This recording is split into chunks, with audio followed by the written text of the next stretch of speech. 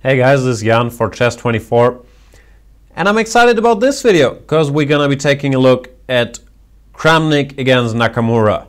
One of my favorite matchups in modern chess, has led to a lot of bloodshed. Nakamura has been doing very well against Kramnik, has won many a game against him. Kramnik also had his share of victories. The two meet again in round 2 of the London Chess Classic 2014. And without spoiling the result, we are in for quite a battle. Kramnik with the white pieces goes for 1d4, his main move. Of course, we see him going c4 or knight f3 frequently as well, but all d4 players do that to balance their approach to the openings. Today, no nonsense, he goes 1d4. Nakamura is always looking for a fight against Kramnik, has played a lot of King's Indians, has played some Leningrad Dutch against him even, and today he goes for the King's Indian, d4, knight f6, c4, g6, knight c3, bishop g7, e4, d6. Kramnik, very classical player, plays the main line, bishop e2, castles, knight f3, e5. Here is where it gets interesting.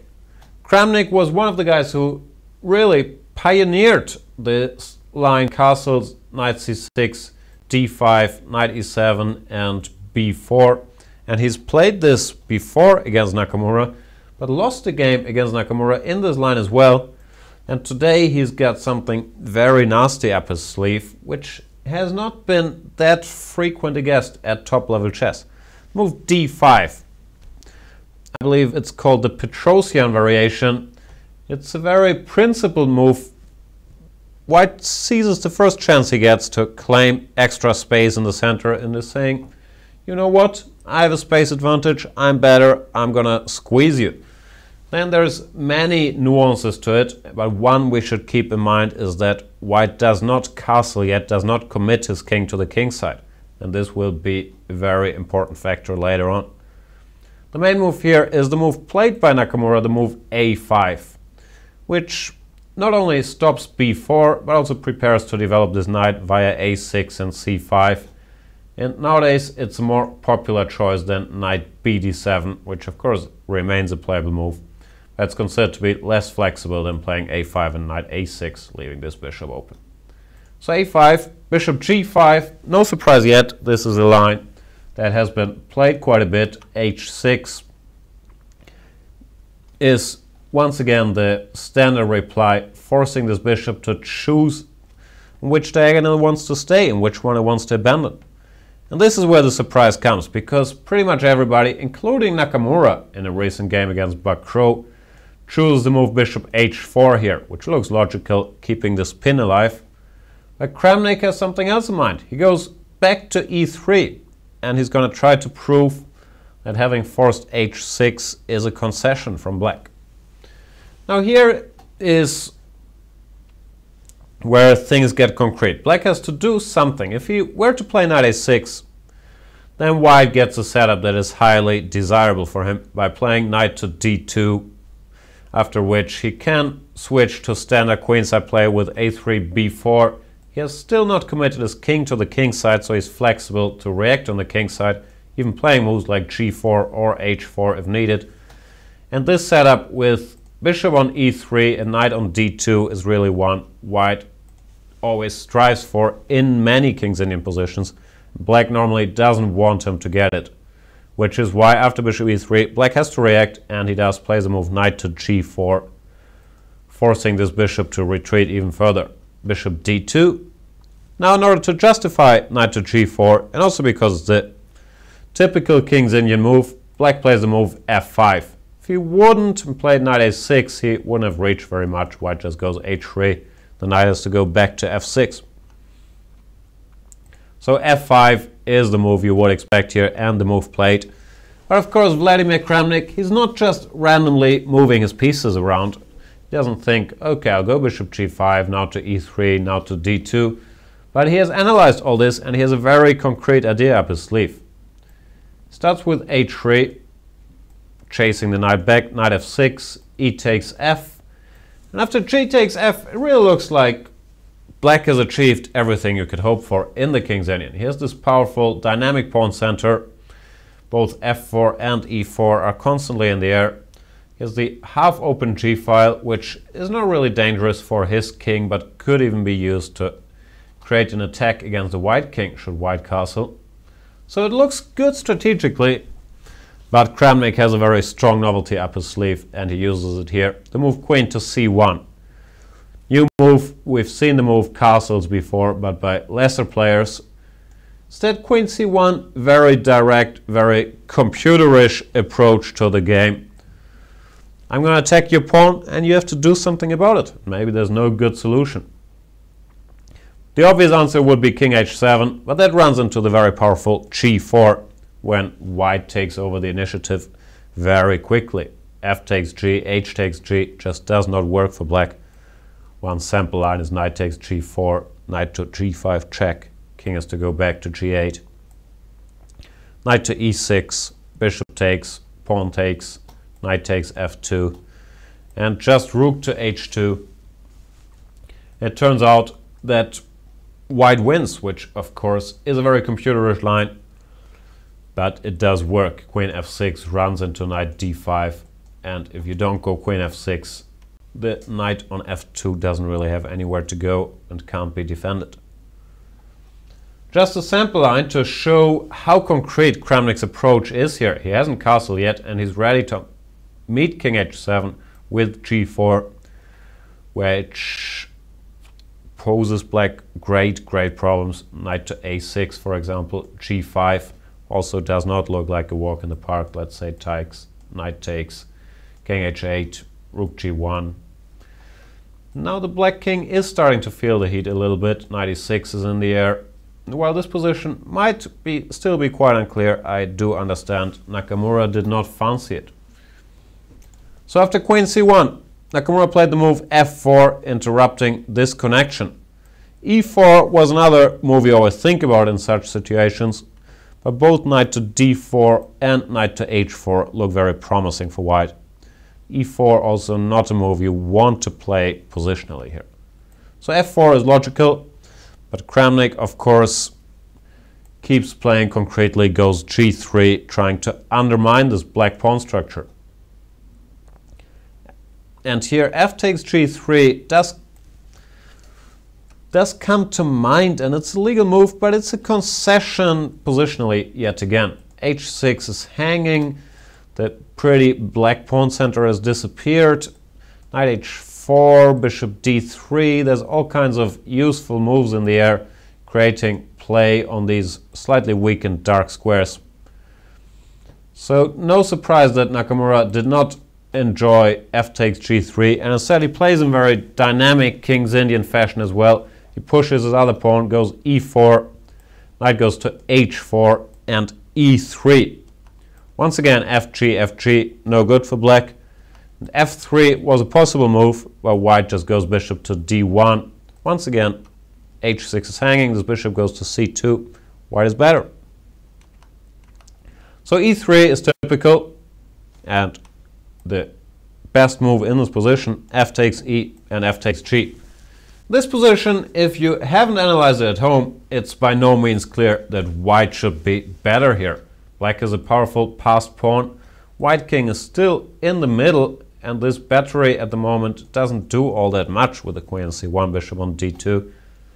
But that's the beauty or the curse of the year 2014. This position can be analyzed with powerful computers, and judging by the speed of Kramnik's play, he did analyze it with powerful computers. Goes knight g6, and he knows he's in good shape here. Rook f7, Nakamura was out of book here, was taking a lot of time. Bishop e3 is a very rare line. Rook f7 was played. I checked a bit if black can sacrifice the exchange here with g2, rook g1, bishop takes h3. But it looks like white ends up being in the driver's seat after takes and queen c2, planning long castles. So rook f7 is correct. Queen to c2.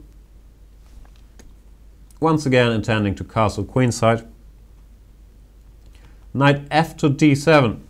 I like this idea. It's up for debate if black is in time to complete it, but the plan is very sound. He wants to put this knight on c5 and threaten bishop f5 to get all his pieces into the game. And that's why it has to be knight f d7, because after knight b d7, there's no threat really. Let's say long castles, knight to c5, rook g1. These are not, no, these are actually terrible moves. I should make better moves to illustrate my point. My point is that there is no bishop f5 threat. So if you go, let's say rook g1, knight c5, rook takes g3, there is no bishop f5 in the air. White comes out on top. So knight f d7 is very creative and a very nice move, trying to coordinate the pieces. But Vladimir Kramnik was in time not to allow all that. He goes castle queenside. And here I was very surprised that Nakamura did not play the move knight to c5. Turns out, after some analyzing, not that much I have to confess, that white seems to be better after the move e4, just stopping bishop to f5. One key problem is that g2 in this position can now be met by rook h2, when the other rook does the job of controlling the g5 square, the g1 square, I'm sorry. And it turns out white is better. Very, very hard to play. The computer gives some fantasy moves here. I don't even understand this move. h5 is the best move according to the computer. So no wonder Nakamura did not like this. Instead went for the move knight to e5. But now one already starts getting the feeling this could end very ugly for black. Knight e5, he spent 3 moves now just exchanging this knight on g6. And it's very, very tough for him to get all his pieces going without allowing white some breakthrough on the king side. Rook h to f1 is a very, very strong move, not letting the initiative go. It's also a very good move on general principles, because white has a lot of pieces in the game already, and then it is often a good idea to exchange defenders from the weaker side who has less pieces in play, like the rook on f7 here. White doesn't mind to exchange one pair of rooks as long as he has one rook on the king side, while the black rook, the other black rooks, ends up being stuck on a8. It's a very nice move, which also stops the concrete threat of bishop to f5.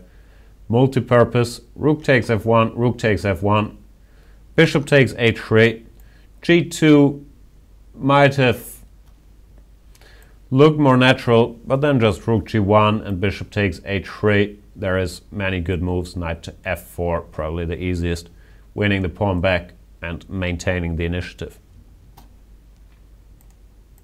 That's why Nakamura took immediately, just rook g1. And it turns out black is just not in time to get anything going. He's always missing one tempo. g2 we just saw, then knight f4 is strong. Even knight d1, I believe, was a good move, planning knight to f2. Knight d7 is very, very well met by rook takes g3, and this bishop is nowhere to go. It's tough to make a good move with black here. So Nakamura plays queen to f6. Bringing the queen into the game. But it already feels like something's gone wrong, and white has a pleasant choice between rook takes g3, which he plays, and the move knight f4, which also wins the pawn back. After bishop f5, e4, let's say bishop h7, rook takes g3, also favors white. So since white is clearly better from here on, one has to ask himself, what happened? Where did black go wrong? The honest answer is, I don't really know. Apart from choosing the King's Indian, which Kramnik tongue-in-cheek called a bad opening at the press conference, it's not easy to point your finger at where he made a mistake. He made all the critical principled moves and ended up in a bad situation. One would have to analyze even further, but certainly what is clear is that Vladimir Kramnik showed some very, very nasty home preparation in this game. And he said that much, that he had this line up his sleeve for over a year and thought if he gets this on the board, he would pretty much crush anybody. And that's what looks to be happening here after rook takes g3. no good move for black. Bishop f5 is the move you want to play, but it runs into typical tactic. Queen takes f5, queen takes f5, and knight e7 check. White wins. So you can't do that. Instead, he took on g6, already offering white a bit of a choice. Rook takes h3 is a good move, but rook takes g6 is an even better move, and that's the move Kramnik played. Queen f7, rook g3 back. Note that even here it's not easy for white at all. Material is equal, and if black gets in two moves, he could very well be in good shape. But Kramnik not once lets the initiative go. Every move is threatening something. Rook g3 attacks the bishop. Bishop f5, e4 attacks it again. Bishop g6, bishop g4 threatens to win the queen with bishop e6. Queen f1 check, knight to d1. Once again, there's threats in the air. Bishop e6, bishop h3, bishop c8 even. Bishop to e5 counterattacks against the white rook. Bishop h3, another very strong move, more precise than bishop e6 check, when after king h7 black is kind of back in the game. Bishop h3 forces this queen back, goes to f6. Should not go to f7 because it would lose its life there. So it goes to f6 and rook g1. Even this move threatens. Bishop f5 picking up the piece on g6. Black just never gets a timeout to get his knight and there with the rook into the game. Very impressive power play by Vladimir Kramnik. King h7, a tempo yet to lose. Once again, every move threatening and attacking things. Bishop f5, bishop takes, e takes f5. Now rook g6 is coming. It can't really be stopped.